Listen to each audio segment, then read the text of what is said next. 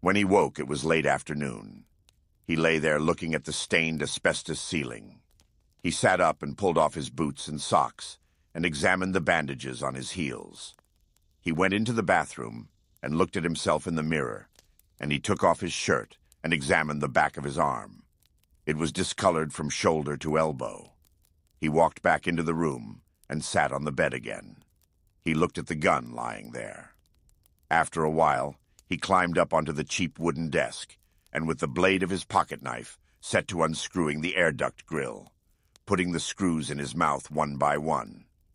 Then he pulled the grill loose and laid it on the desk and stood on his toes and looked into the duct. He cut a length from the Venetian blind cord at the window and tied the end of the cord to the case. Then he unlatched the case and counted out $1,000 and folded the money and put it in his pocket and shut the case and fastened it and fastened the straps.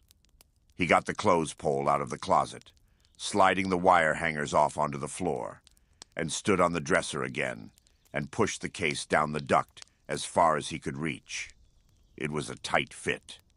He took the pole and pushed it again until he could just reach the end of the rope.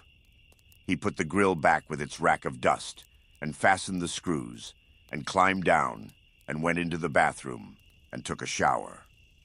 When he came out, he lay on the bed in his shorts and pulled the chenille spread over himself and over the submachine gun at his side. He pushed the safety off. Then he went to sleep. When he woke, it was dark. He swung his legs over the edge of the bed and sat listening. He rose and walked to the window and pulled the curtain back slightly and looked out. Deep shadows. Silence. Nothing. He got dressed and put the gun under the mattress, with the safety still off, and smoothed down the dust skirt, and sat on the bed and picked up the phone and called a cab. He had to pay the driver an extra $10 to take him across the bridge to Ciudad Acuña. He walked the streets, looking into the shop windows. The evening was soft and warm, and in the little Alameda grackles were settling in the trees and calling to one another. He went into a boot shop and looked at the exotics, crocodile and ostrich and elephant. But the quality of the boots was nothing like the Larry Mahons that he wore. He went into a farmacia and bought a tin of bandages and sat in the park and patched his raw feet. His socks were already bloody. At the corner, a cab driver asked him if he wanted to go see the girls, and Moss held up his hand for him to see the ring he wore and kept on walking. He ate in a restaurant with white tablecloths and waiters in white jackets. He ordered a glass of red wine and a porterhouse steak. It was early, and the restaurant was empty save for him. He sipped the wine, and when the steak came, he cut into it and chewed slowly and thought about his life. He got back to the motel a little after 10 and sat in the cab with the motor running while he counted out money for the fare. He handed the bills across the seat, and he started to get out, but he didn't. He sat there with his hand on the door handle. "Drive me around to the side," he said. The driver put the shifter in gear.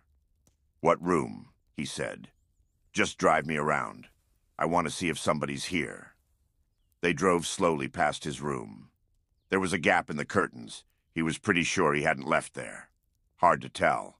Not that hard. The cab tolled slowly past. No cars in the lot that hadn't been there. "Keep going," he said. The driver put the shifter in gear. "What room?" he said. "Just drive me around. I want to see if somebody's here." They drove slowly past his room. There was a gap in the curtains. He was pretty sure he hadn't left there. Hard to tell. Not that hard. The cab tolled slowly past. No cars in the lot that hadn't been there. "Keep going," he said. The driver looked at him in the mirror. "Keep going," said Moss. "Don't stop. I don't want to get in some kind of a jackpot here, buddy. Just keep going. Why don't I let you out here and we won't argue about it? I want you to take me to another motel. Let's just call it square." Moss leaned forward and held a $100 bill across the seat. "You're already in a jackpot," he said. "I'm trying to get you out of it. Now take me to a motel." The driver took the bill and tucked it into his shirt pocket, and turned out of the lot and into the street. He spent the night at the Ramada Inn, out on the highway, and in the morning, he went down and ate breakfast in the dining room and read the paper. Then he just sat there. They wouldn't be in the room when the maids came to clean it. Checkout time is 11 o'clock. They could have found the money and left. Except, of course, that there were probably at least 2 parties looking for him.